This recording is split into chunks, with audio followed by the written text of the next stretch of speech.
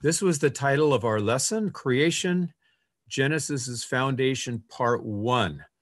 And so I just want to point out that Genesis is really the foundation for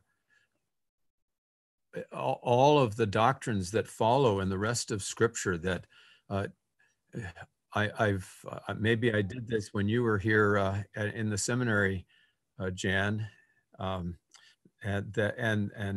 that we went through Genesis and saw that it has at least the embryo of all the major doctrines of the Bible. So you can take the 28 fundamental beliefs and you can go back and you can either find the full force, like in creation and in marriage and in the Sabbath, or you can find at least the hint, at least the embryo of all the major doctrines. And that's the book of Genesis, but they're almost all in Genesis 1 to 3.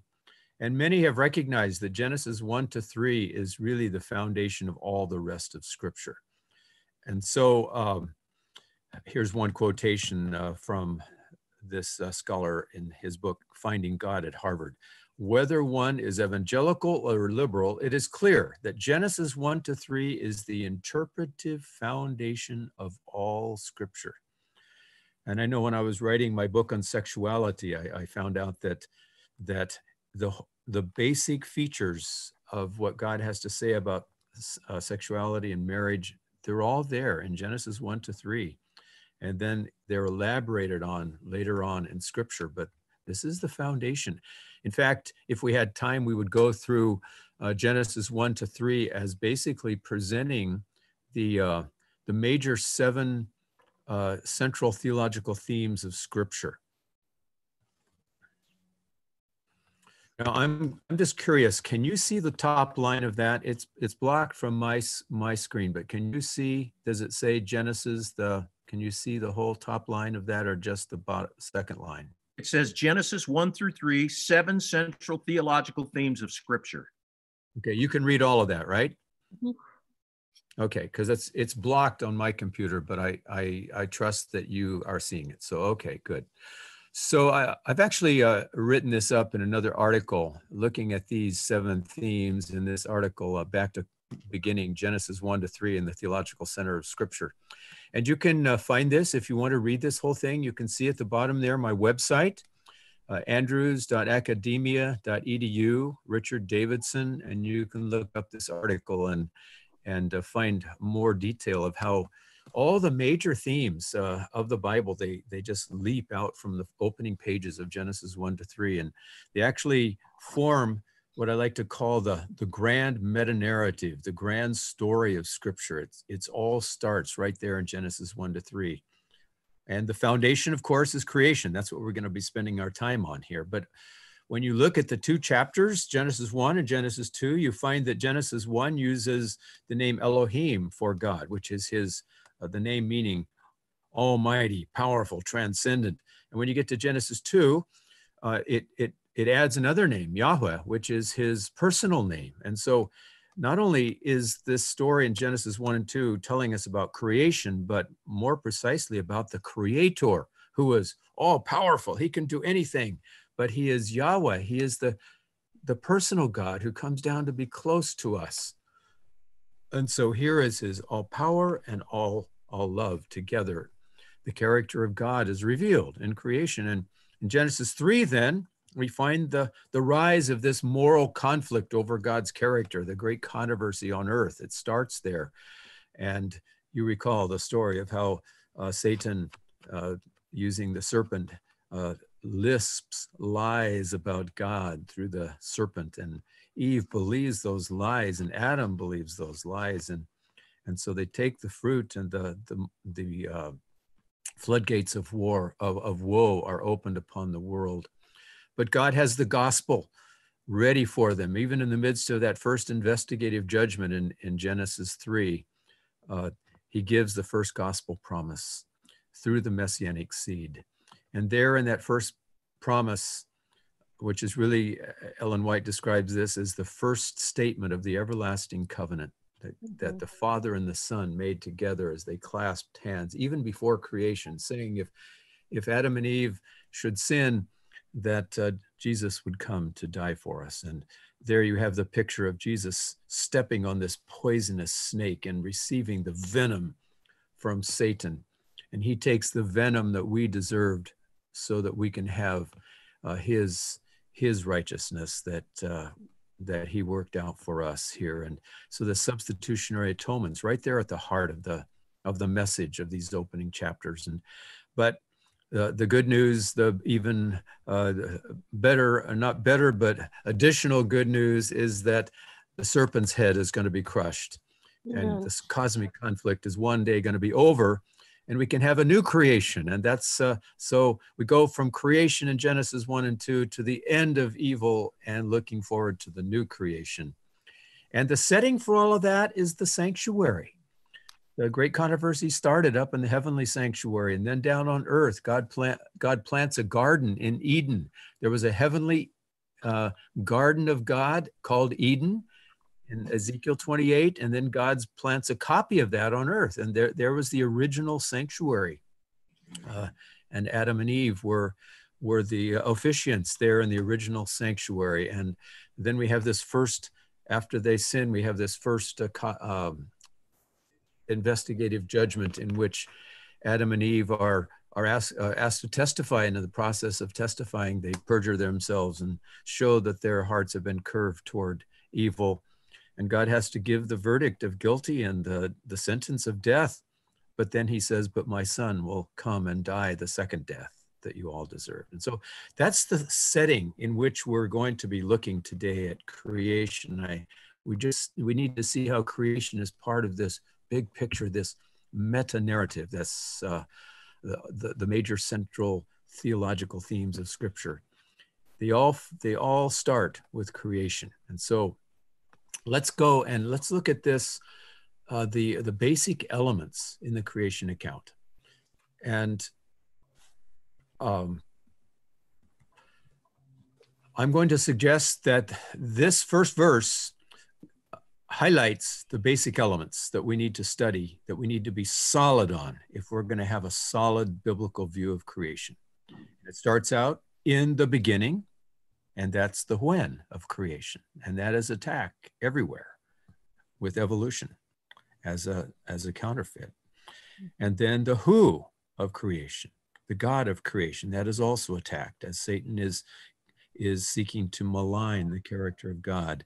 And then the how of creation. God created not by time and chance, not by evolutionary processes, but by divine fiat. God speaks and it happens. And then the what of creation, the heavens and the earth.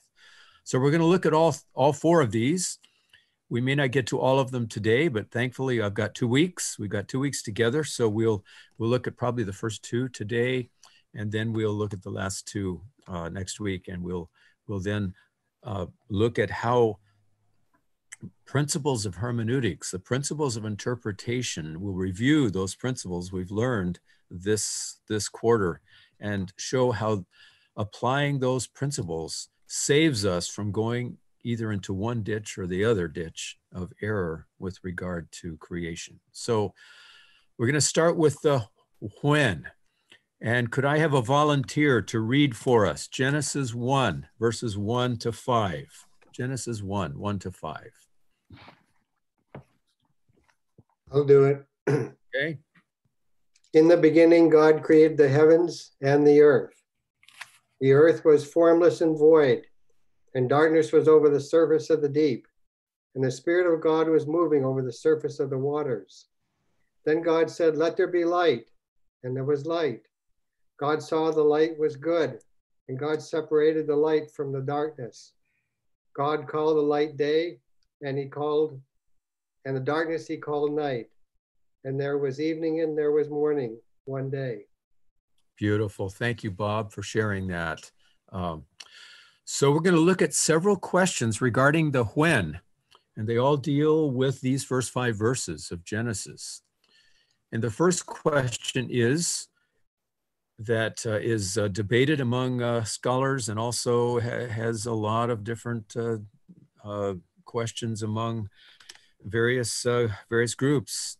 Is this creation an absolute creation, an absolute beginning, I should say, or only a relative beginning?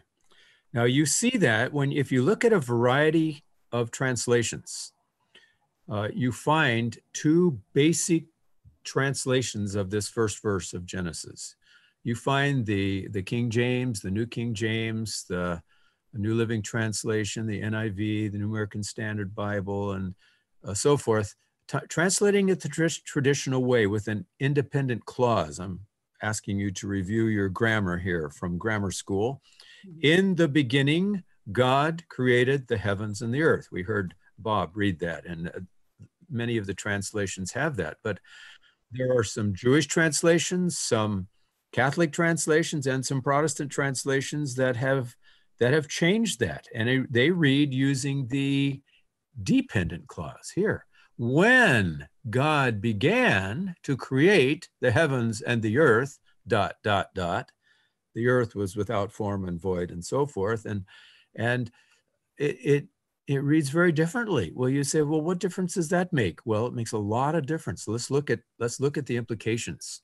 If you take the independent clause, you've got clearly implied creation out of nothing, creatio ex nihilo, because God exists before matter, and everything is created by him. In the beginning, God, not matter.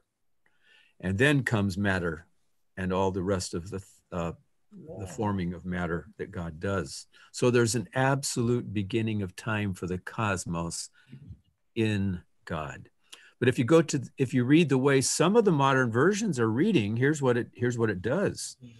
There's no creation out of nothing mentioned, because when God began to create, matter is already in existence, according to this translation. And so there's no absolute beginning indicated. And a lot of people like that translation, because then it leaves room for evolution, because matter is already there when God is starting to create, and it could be just evolving along the way. Is it really this important? Well, look at this. Yes. Victor says this in his commentary. The issue between these two options is not esoteric quibbling. Does Genesis 1:1 suggest that in the beginning there was one God? Or does it suggest that in the beginning there were two, God and pre-existent chaos? It makes a world of a difference, indeed. When you go back through the history of how this first verse of the Bible has been translated, the traditional translation has been the standard one throughout history until the 19th century. And scholars have recognized that this implies an absolute beginning and a divine creation out of nothing. This translation, this new one of dependent clause, it's relatively new, and it's come about primarily when scholars, archaeologists found these ancient Near Eastern creation texts, such as the Enuma Elish, these Mesopotamian creation stories, and they all start with a dependent clause, like Enuma Elish, which actually is the very first words of this story from Mesopotamia, that goes way back to the third millennium, and it starts out, when on high the gods, and then it goes on to describe matter which is already present when the gods. At the same time as the gods. So how do we decide?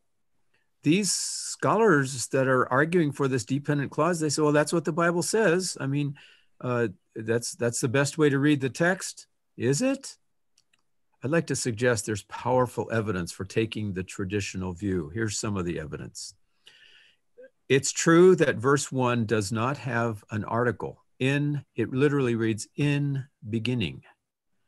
And so that's what makes some of these scholars say, well, the grammar is saying in beginning, and so that maybe should be when God began instead of the way we usually say it. But no, you look at Isaiah 46, for example, when you have a phrase, a prepositional phrase that uses a preposition of time, like this one, bereshit, reshit, in beginning. Isaiah 46 uses the exact same form. From the beginning, God knows the end from the beginning. There's no article there, but everyone agrees you got to supply the article.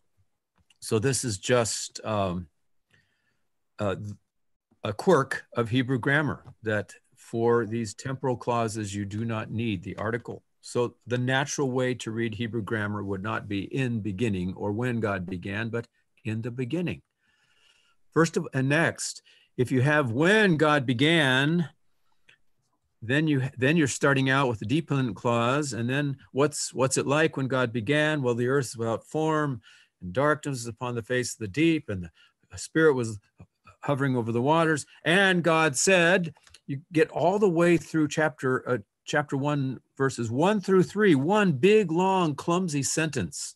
And that doesn't match the rest of the chapter. The rest of the chapter 1, has these short, crisp, terse sentences that would be totally messed up by translating it that other way.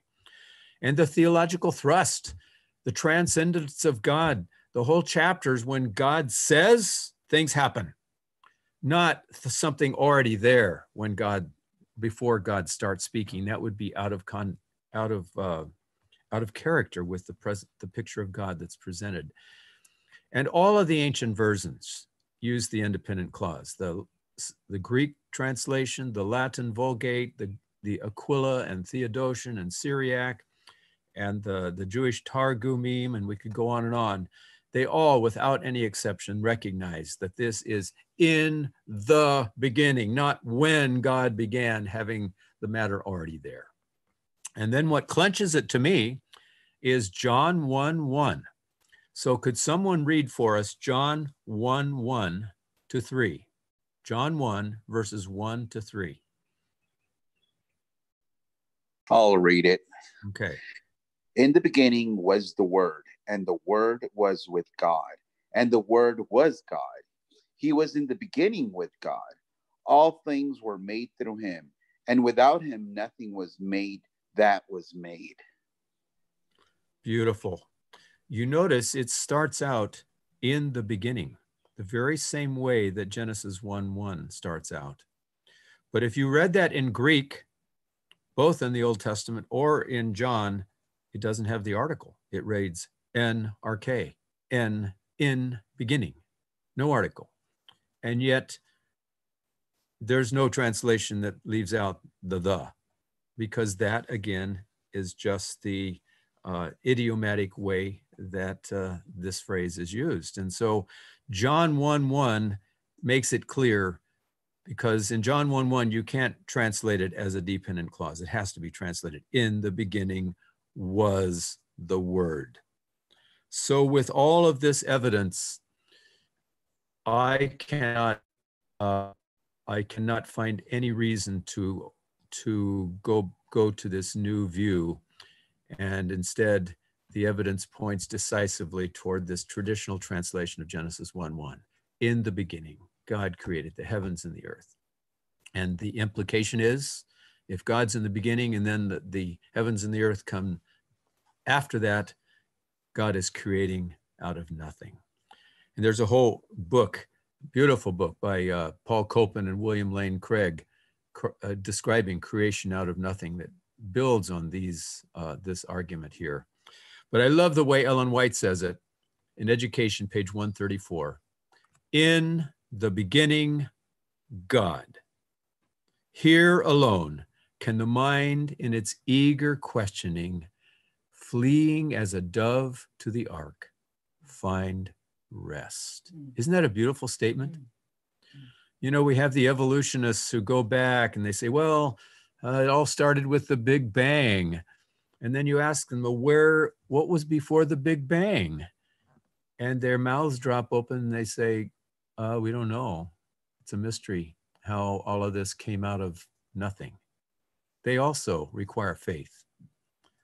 And the Bible position also requires faith. Hebrews 11:3, by faith we understand that the worlds were framed by the word of God, so that the things which are seen were not made of things which are visible.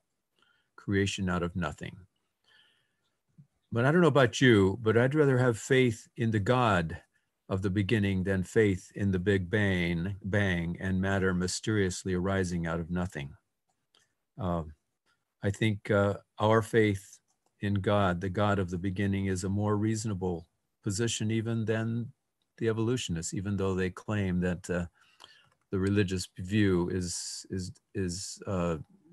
short on reason. I just disagree. Anyway, so I think we have good evidence for this solid, absolute beginning in God. All right, let's look at the next issue. Is there a literal beginning or a non-literal beginning? So, Pastor Phil, you were mentioning before we went online, what difference does it make if we have a literal beginning or a not? Are you on there, Phil? I'm here. Okay, so what were you saying? You were telling us about why you think this is so significant about creation. Well, there are deeply profound implications, because I've always seen the Bible as to use the scholarly constructs that someone in your field teaches as being a chiastic structure. And what you see happening in the first 3 chapters of the book of Genesis, you see the counterpart to that in the last 3 chapters of the book of Revelation. And yes. I think, simply put, if I don't believe in Genesis 1 through 3, how can I possibly believe in Revelation chapter 20, 21, and 22? That's right. That's beautiful. I think the scholars would say it this way: protology matches eschatology, right? What you have in the beginning, if that's literal, then you have a literal end. But if you don't have a literal beginning, don't try to tell me Jesus is going to literally come again in the clouds. Come on. It's going to, if protology is just some sort of symbol, then so is his coming going to be some sort of symbol. So there is a lot at stake, not just creation, but in fact, without a literal beginning, there's no literal end. And if you stop and think of it, the doctrines of humanity, sin, salvation, judgment, Sabbath, presented already in the opening chapters, all hinge upon a literal interpretation of origins. If we are just a product of time and chance, of tooth and claw, then humans are really not responsible for what they've done. There really is no such a thing as sin. We're just evolving. And so if there's no sin, then there's no guilt, and then there's no need of salvation, then there's no need of judgment. And Sabbath, if it's just symbolic, then there's no real literal Sabbath day. So why should there be a literal seventh-day Sabbath day that we keep today? And it's like a house of cards. They all come falling down if you don't have a literal interpretation of origins. But unfortunately, most of the Christian world has turned away from a literal 6-day creation. I hate to say that, but even among evangelicals, it's only a minority who believe in a literal, recent 6-day creation. And so we need to understand that as we're talking to people. We understand that most likely, if you talk to someone, a secular person, or even a good conservative Christian, most likely, chances are they won't be believing like we do in a literal 6-day creation. Now, I mean, the good news is this was the traditional view of Christians and Jews down through history, of a literal interpretation of creation as a chronological succession of 6 literal 24 hours day, followed by the literal 24-hour Sabbath. And there's this cool book by Andrew Brown, The Days of Creation, who traces this literal belief all the way through Scripture. But then he points out that just about the same time as the state of the dead was changed, and these other errors came into our church in the early centuries of the Christian church, that the allegorical view of Plato, which brought about the view that we have an internal soul, and therefore we never die. It also implies that God is timeless and spaceless. Plato believed that God lived up in a place not a place. It's just a realm of ideas, that we don't have a real heaven. We don't have a real God who has a form, who can come into space and time. And the Christian scholars of those days, Philo the Jew, and then Origen of Alexandria, and then those who followed him, and then Augustine and others, they all took on this view, this Greek view of reality. And thus they imposed this upon Scripture. And so if God can't truly come down into space and time, then they have to take creation allegorically. And Augustine, Origen, takes it as an allegory, with God creating 6 instantaneous days in his mind. And thus we cannot accept it as literal history. So unfortunately, this false understanding of creation was introduced really early. Well, here's some of the non-literal views we have to contend with today. They're everywhere. Some say it's mythological. It's just a remnant of the ancient Near Eastern myths of creation. Some say that it was a cosmic temple inauguration. John Walton's new book comes out and says, well, God was inaugurating the temple of the Sabbath, and the temple here of creation. And the inauguration took 7 days, but he'd already created through evolution millions of years before. Some say, well, it's just a literary framework. It's not a chronology of duration. No, it just gives you a literary structure for the text. Others say, oh, it's theology. It's just telling us that God did it. It doesn't say how he did it. It doesn't say whether he did it through 6-day creation or whether it was evolution. So we have to strip away the theology from the history and not accept it as historical. Others say it's giving us a basis of worship. So here's the rhythm of a weekly worship. Others say this is symbolism. A day represents a long period of time, long ages, the day age theory. Another theory is that it's cosmic time. It's 6 days in a different warp of time that only physicists can begin to understand. So it's 6 days of God's kind of days, God's work days, not like ours. So he's using analogical or anthropomorphic language to talk about it, but it's not 6 literal days here on this earth. Or it's poetry, or it's metaphor, or it's parable, or it's vision. All these different non-literal theories have one thing in common. They all deny that Genesis' account is a literal, straightforward, historical account of a material creation. So you're going to meet people. Unfortunately, you're going to meet some within the church that believe this. And I want us to have good answers. And I want to share with you that there are good answers for supporting the literal understanding. And here's some of the evidence that I have found persuasive from Scripture. Number 1, you look at genre. This is a fancy word for the literary type. Is this history? Is this poetry? Is this narrative? Is this law? Is this some other kind of literary form? And those who've specialized in discourse analysis, at looking at the text of Scripture and saying, what kind of language is being used here? They all agree that the literary type of this section, Genesis 1 to 11, is simple, historical, narrative prose, that it is intending to give you a narrative of what literally happened.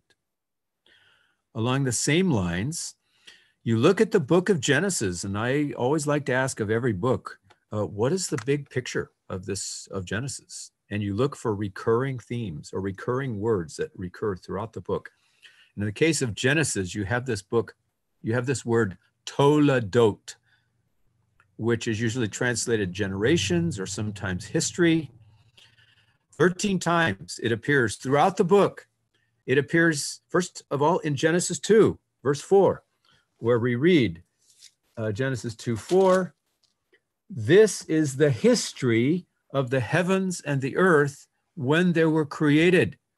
It actually uses this term, which means history, something that really happened. Sometimes it's translated genealogies or generations, because God generated something on each one of the days. And it's used to introduce the story of the flood. It's used to introduce the story of Abraham and the story of Jacob and the story of Isaac and the story of Joseph. Each one before each one of these narratives are used, either before or after, God uses the word. Moses writes down this word, Toledot. This is the history of Abraham. This is the history of Jacob. This is the history of Joseph and his descendants. This is the history of the flood. And this is the history of the heavens and the earth when they were created. And I find it ironic that evangelical scholars, conservative evangelical scholars, they're willing to see the rest of Genesis, the story of Abraham, the story of Isaac, the story of Jacob, the story of Joseph and the sons of Jacob as literal history. But the first 11 chapters, for some reason, they arbitrarily say, well, no, this isn't history. This is a different kind. This is something non-literal. Well, if you want to know what the author of this book, God, ultimate author, and Moses, the inspired writer, what he thought, Moses gave a title for each section. And he said, this is history. If you want to argue with God, if you want to argue with Moses, be my guest. But if you want to take what Scripture says, the Scripture is insisting that this is a literal account of what really happened. Then we have these specific terms. And before I show that slide, help me think about what things are there in Genesis 1 and 2. What language that gives you the idea that it's literal? Help me. Think about it. Give me some suggestions of what you remember in Genesis 1 and 2. Do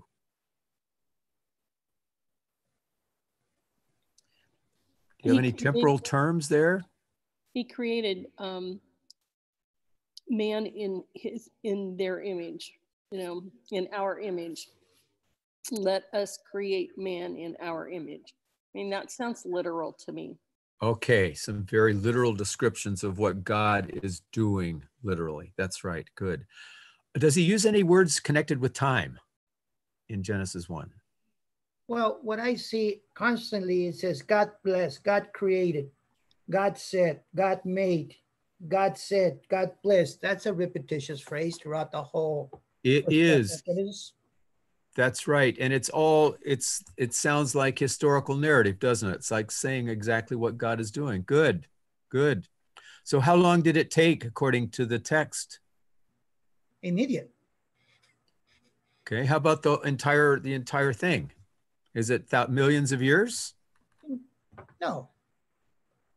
One week, one day, every day, Oh. Evening, morning, day one. Okay, yeah. So let's look at that. These terms, evening and morning. This phrase is used 57 times in the Bible outside of Genesis 1. And every time it refers to a solar day. One solar day, not symbolic for some long ages. And the word day, now, I noticed in the quarterly, I think it didn't give the full picture, because the word day, even in Genesis 1 and 2, sometimes can be used figuratively, and we have to acknowledge that. In Genesis 2, verse 4, it says, this is the history of the heavens and the earth when they were created in the day that the Lord God made the earth and the heavens. In the day that. Does that mean one 24-hour day? No. I say this all the time. I say, in this day and age in which we live, I don't mean a single day. I'm talking about this time. So day can sometimes be used figuratively, on that day or in this day and age. But how do you know then whether it's going to be used figuratively or literally? Well, whenever the term day, yom in Hebrew, is used with a number, first day, second day, third day, fourth day, it's used in a literal way. You can go to the 359 times where you have yom used with a number. It's always a literal day. Now you may say, well, what about prophecy? Oh no, even in prophecy, he's talking about a literal day, but he's saying this literal day, I'm going to say now, symbolizes a year. So it's not a symbolic day, it's a literal day. 24-hour day is going to symbolize a year. So even there, you have to say literal day, but used to refer to a prophetic time. So you've got the term evening, morning, you got the term day, and then you have the sun and the moon, the greater light and the lesser light, that are specifically stated that they are to be dividing the day from the night, to rule over the day and the night, and let them be for signs and for seasons and for days and years.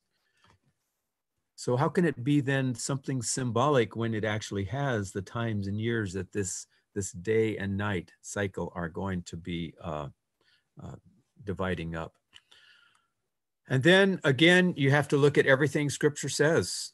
And when you go to Genesis 1 to 11, and then you go to the New Testament, Jesus and all the New Testament writers, and I'm referring to Matthew, Mark, Luke, John, Paul, James, Jude, and then Jesus himself,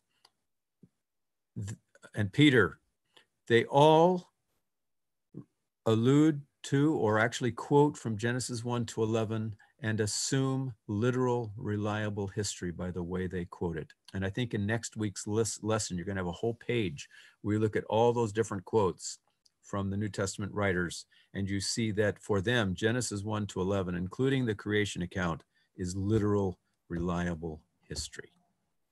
So as my professor, when I studied here at the seminary, he was my major professor, Gerhard Hasel, and his last article he wrote before he died, in fact, it was published after his death, was called The Days of Creation in Genesis 1. And it's a moving story for me because he had died and he had made a major mark on scholarship outside the Adventist church. And so they had a special session at the Evangelical Theological Society honoring him. And his son, Michael Hasel, who is one of the authors of our quarterly, read his paper on the days of creation there. And there were many, many scholars in the room that did not believe in 6 days creation. And as he read the evidence from his dad's last article before he died, you could feel a hush in the room. And after that article, I had one of those good friends of Hasel that also knew me, non-Adventist scholar, very prominent non-Adventist scholar. And he came up to me and he said, I am thankful there are people like Hasel and like the Seventh-day Adventist Church that still dares to speak of a 6-day literal creation. Don't let it go, because the rest of evangelicalism has lost the vision of what you guys have. It was a powerful moment for me, and he had tears in his eyes as he was speaking. So even John Walton, who believes in theistic evolution, he has to acknowledge the days of Genesis 1 are 7 24-hour days. This has always been the best reading of the Hebrew text. And you go to liberal scholars. You know, liberal scholars, they don't care what the text says. They don't care what Moses, of course, they don't believe Moses wrote this, but what the one who wrote this is actually intending. They accept the naturalistic worldview of Darwinian evolution, and they just say, well, the Bible's wrong here. But when you ask them, well, what do you think the author intended here when he wrote? They generally acknowledge, look, how can you ignore it? He's intending to teach a literal creation week. So here's an example. James Barr, Oxford University, Riga scholar of Old Testament. He was probably one of the most prestigious critical liberal scholars of the 20th century. Here's what he writes. So far as I know, there is no professor of Hebrew or Old Testament at any world-class university who does not believe that the writers of Genesis 1 to 11 intended to convey to their readers the idea that, one, creation took place in a series of 6 days, which are the same as the days of the 24 hours we now experience. He goes on to say, and we also believe in they also intended to show a short time since creation of a few thousand years and a literal worldwide flood. He says all the critical scholars see that. Ironically, it's the evangelical scholars who claim to believe in the authority of Scripture, even claim to believe in an inerrant Scripture, but they've also, for some crazy reason, they've adopted this current scientific consensus on origins, and they say, well, science. How can you argue against science? It's so logical, and they've shown it. They've proved that evolution exists, and so they're trying desperately to find ways around the biblical view. But so it's often not the text that causes people to think that the account isn't literal, but only the demands of trying to harmonize with modern science, tragically. So my conclusion, based upon the testimony of the Genesis account and later intertextual allusions, I must join the host of scholars, ancient and modern, both critical and evangelical, who affirm the literal historical nature of Genesis 1 and 2, with a literal creation week consisting of 6 historical, contiguous, creative, natural 24-hour days, followed immediately by a literal 24-hour 7th day, during which God rested, blessing and sanctifying the Sabbath as a memorial of creation. And I'm happy to say that in our last General Conference session, this creation statement was sharpened so that it now says, without any ambiguity, a literal creation week. I'm praising God that got passed at the last session. Well, there's one more point I want to get to, and that is 1-stage or 2-stage beginning. And here there is a difference of view among Adventists, and I must admit that. The text allows for a couple of options. It does not allow for long ages, but it allows for a couple of options, and let me present different views that are on this subject. Single stage. So here's what some Adventists believe, that Genesis 1 is speaking only about this earth. And so the heavens and the earth refer to this earth and its immediate surrounding heaven, atmospheric heavens, or perhaps the solar system, which are created during the creation week. And nothing is said about the creation of the universe in Genesis 1 and 2. This is held by some Adventists. There's another single stage view that is held by many evangelicals that still believe in a literal recent creation, especially the Institute for Creation Research, ICR. But they believe that the entire universe was created about 6,000 years ago. And so heavens and earth refers to the whole universe, and it was created 6,000 years ago. And so verses 1 and 2 are part of the 6-day creation. And this is called young earth scientific creationism. The problem with this is, for Adventists, we believe in a great controversy. We believe the angels and the unfollowed worlds were in existence before God creates this earth. Job 38:6 talks about God laying the foundation of this earth. And at that time, it says, the sons of God shouted for joy.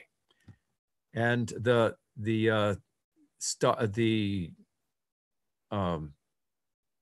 does it read there, Joanne? The sons of God shouted for joy, and let's look at it. That's an important one to stop on. Job 38. Yeah. It's my wife likes to say this when she's sharing on Job, that these last 4 chapters are the longest speech of God in the Bible. And when God uses his longest speech, he speaks about creation. And he says about the earth, starting with verse 4, where were you when I laid the foundations of the earth? Tell me if you have understanding. Who determined its measurements? Surely you know.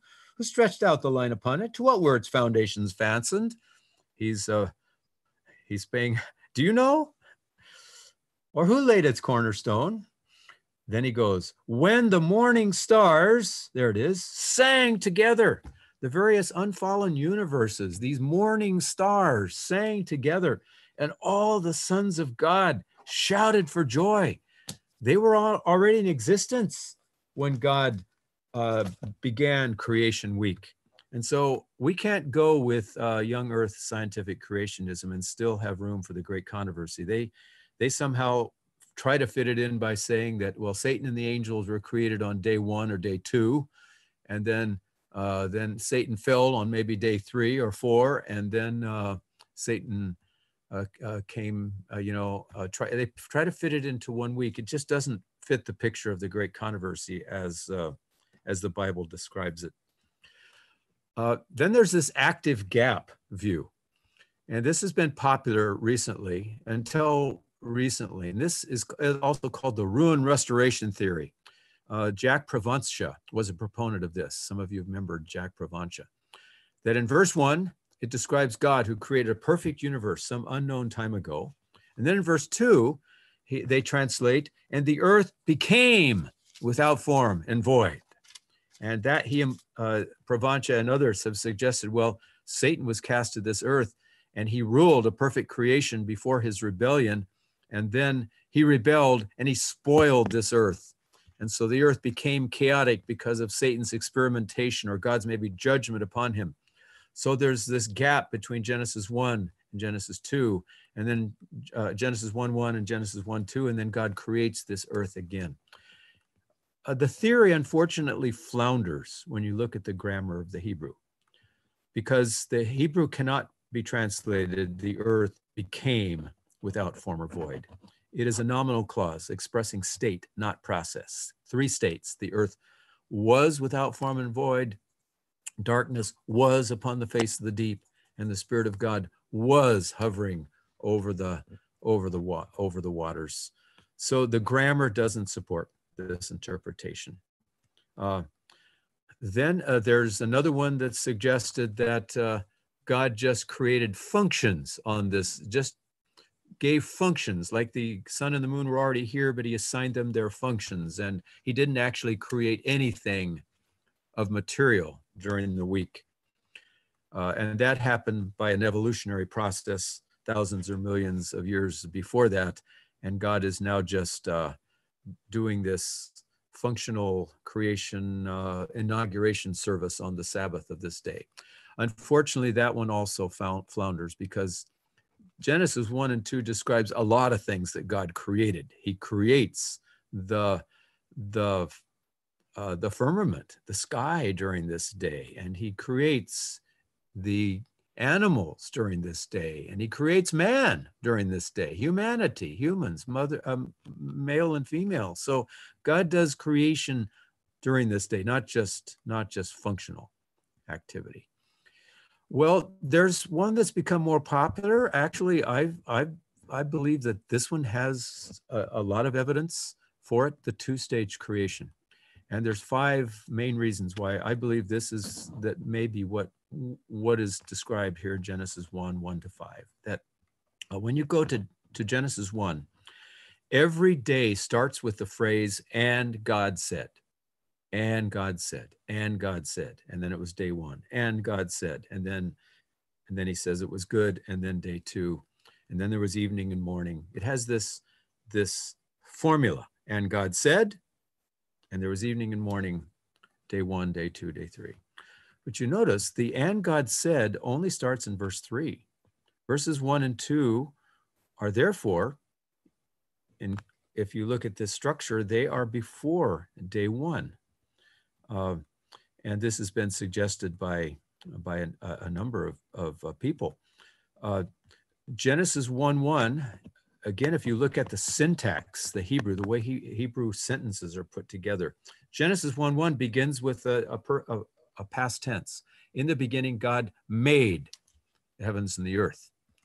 And then in verse 2, you have these 3 verbs describing the state of the earth when it was made. It was without form, it was void, it was darkness was upon the face of the deep, and the Spirit was hovering. And then finally in verse 3, you have this regular form that introduces the narrative. And so, as John Collins says, throughout the Pentateuch, the normal use of the perfect at the very beginning of a section is to denote an event that took place before the storyline gets underway. So Genesis 1:1 seems to be referring to that original creation when God created the universe and the angels and Satan, and then perhaps this earth in its unformed, unfilled condition. And then in verse 3, he comes down as a master artist and begins to form and to shape this world into its beautiful form during those 6 days. Another evidence for this, and I'm looking at the time, I think I have another 7 minutes so we can get through this. You've heard of the term dyad and triad. Dyad is a group of 2. Triad is a group of 3. And then there's one more term we've got to look at, and that's this word merism. Here we have merism, where you've got 2 extremes that are mentioned, summarizing the whole that's in between.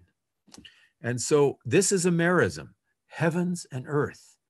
It's talking about the heavens, the farthest up you can think of, and the earth, the farthest down you can think of. And in its some 50 times it's used throughout the Bible. It's almost always used for the everything God made, the entire universe. The heavens and the earth is the whole ball of wax of what God created.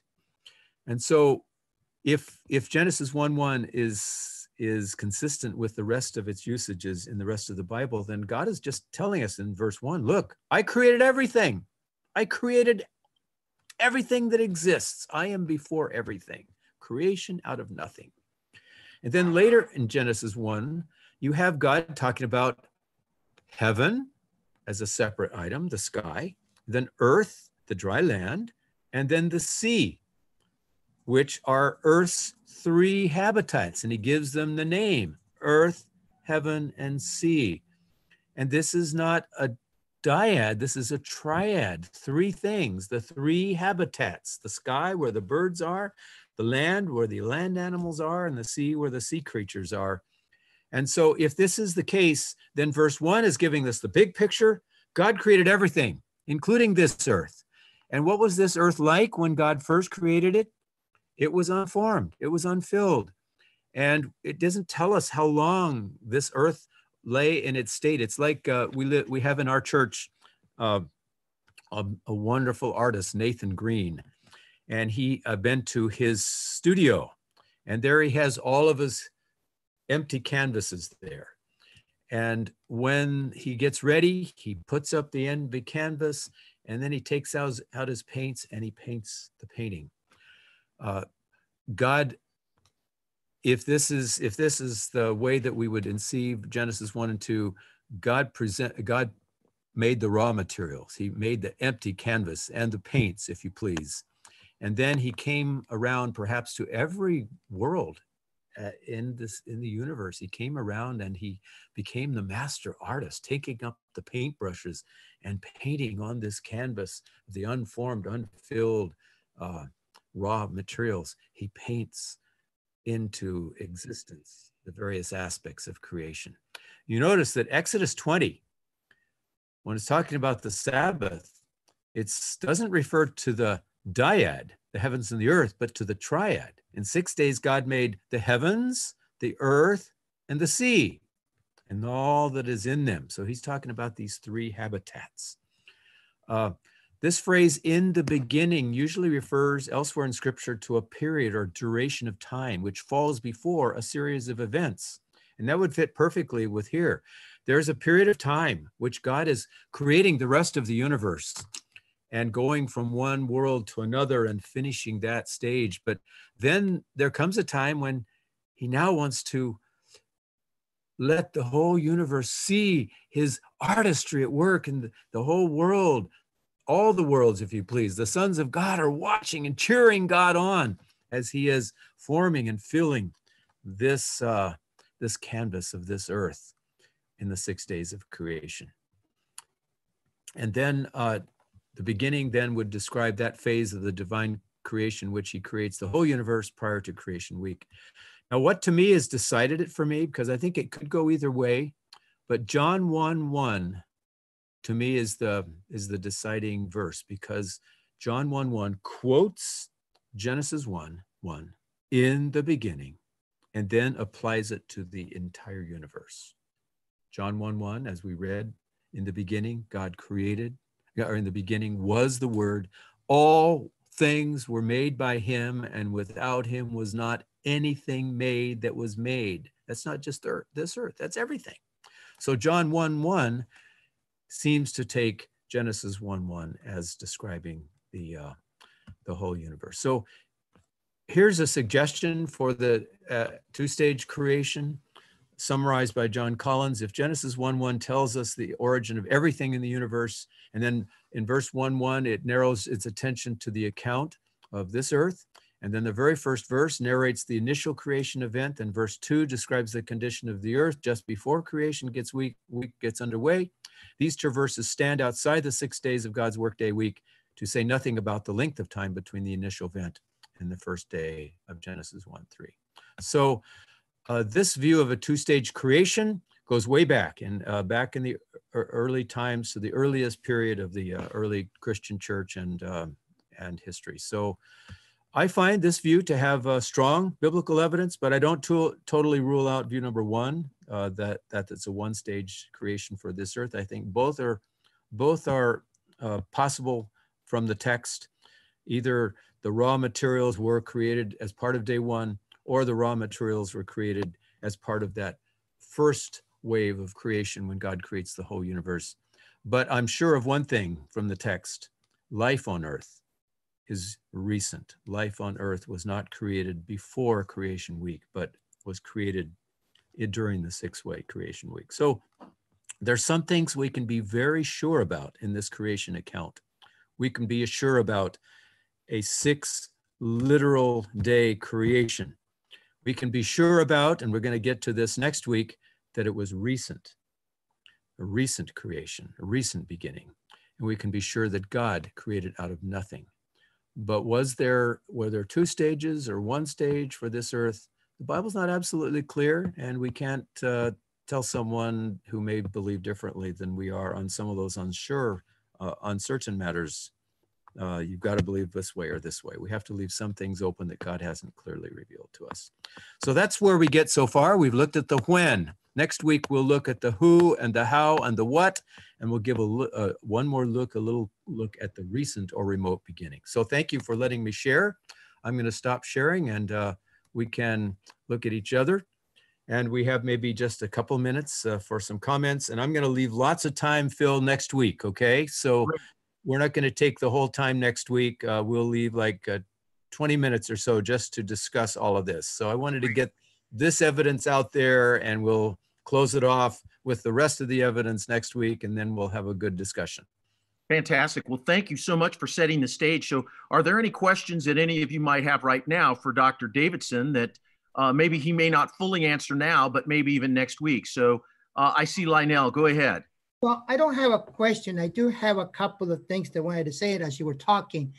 I venture weighing in on the evolution of the earth, 1,000 years, 1 day, and 2 things. So I really, I guess I really kind of thought about it for quite some time. Then all of a sudden it dawned on me. If you believe that the earth, this evolutionary process of the earth took thousands and thousands of years, it literally takes out the Sabbath. So we can no longer honor the Sabbath. So that means if we're going to honor the Sabbath, that means that we got to be celebrating it for 1,000 years. That didn't make no sense at all. That's right. So now I could see that God had to show me that. I could see the danger of believing on that. Yeah. Very good. Very good. And then the other thing, I'm not a scientist, but there was a period of time that I was teaching just very elementary science, and it's all of a sudden I came across this phrase that it says matter cannot be created or destroyed. It's a basis of science. It's a basis of DNA and molecules and that. Then I said, well, wait a minute. If matter cannot be created or destroyed, so it makes no sense for evolutionists to believe that all of a sudden Everything came from the big explosion. So if you believe in the big explosion, then you have to believe that God said, let there be light. Because there is the form is being created out of formlessness. If formlessness is a word. So God can only create something out of nothing, which that's what a lot of major scientists believe. So therefore, I have a hard time understanding why they cannot see, besides that they're being blind by their arrogance and education, etc., and denying the existence of God. So I say my Christians believe not only as a Assembly of God believer and an Adventist believer has evolutionized just upon these two. To me, they're very simple but yet deep concepts that is out there argue in the world. Beautiful. I thank you brought up the Sabbath, because to me that is the biggest argument. When you get right down to it, evangelicals are trying to get rid of the Sabbath, the need to keep the seventh-day Sabbath too often. And if you have a literal Sabbath, and then if you have a literal six-day creation, then you got to have a literal Sabbath. And so they find some way to get around it, unfortunately. And a lot of people are doing that ignorantly. They're not realizing they're doing that. And I believe in the last days, God's going to open the minds of the honest in heart to actually see the link between the Sabbath and creation. Yeah. But more than just that, Dr. Dick, I'm thinking about the whole issue of sin and the need for salvation. I mean, there are profound implications. That's why I think it's essential what you presented today, that truly, this is the foundation for the rest of the scripture. Yeah, that's right. Alan Reineck. Thank you. And I'm very thankful for this presentation. Greetings to Dr. Davidson. Hi there, Alan. Good to see you. So, I don't know that it's ironic. So evangelicals are undermining the biblical foundation of the Sabbath because of their beef with us over the nature of law and our relationship to it. But it's the more progressive and Roman Catholic traditions that are really insisting on Sabbath as important for the saving of the planet, for environmental reasons. And I think that, in the end, something is going to bring everyone around to the need for a common day of rest because of environmental tragedies or something. But, then if you think about it, it's easy for us to have a belief in a universal Sunday law at the end of time. It's much harder to imagine how we get there and how we get the different cultures and religions of the world to actually agree on something, right? Yeah. So it's got to be something dramatic. In the end, I think evangelicals are likely to come around and follow the Roman Catholic view, as they have so far on the issue of the unborn and the whole abortion issue. They've been, taking a page from the Catholics, and on so many other issues, Catholicism has been the intellectual foundation. Yeah, very good observations. Thank you. Thank you, Alan. Well, listen, we have come to the end of our time today, and we're going to have to make a hard break now. But thank you again so much, Dr. Davidson, for making this presentation, and for I just can't even begin to express the gratitude in our hearts that we feel here in Simi Valley for your willingness to share with us now the second time. You are actually the one to launch us into our time of distancing.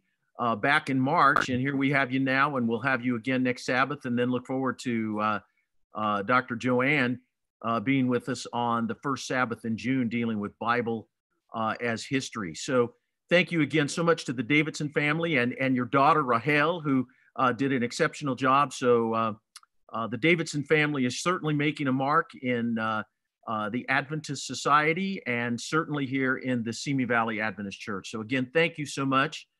God bless you. And I'm wondering if you would have, Dr. Dick, if you would have a benediction for us now. Sure. Lord, I thank you for the privilege of opening your word. And today we've had the chance to open the opening pages of Scripture and to see there that wonderful phrase, in the beginning, God. And thank you that in our eager questioning, we can flee as a dove to the ark, to that assurance that you, God, were before anything, that you have made everything, and that you are not only the creator of this universe, but you want to create in us a clean heart. And we invite you to do that again today. Thank you for hearing our prayer, and give us a blessed Sabbath in Jesus' name. Amen.